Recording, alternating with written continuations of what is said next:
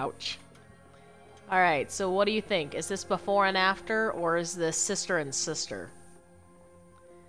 Because I have a feeling our dice belonged to her sister.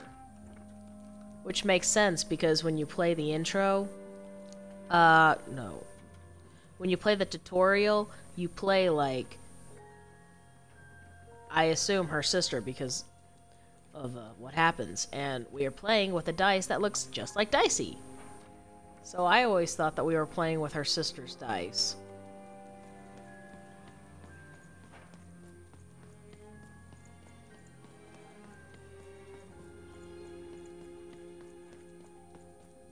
But I could be wrong. I just think it'd be kind of interesting that after all this time, the ghost leads us to Dicey, and Dicey leads us here. It makes it possible for us to get our sister back, so that their sister could maybe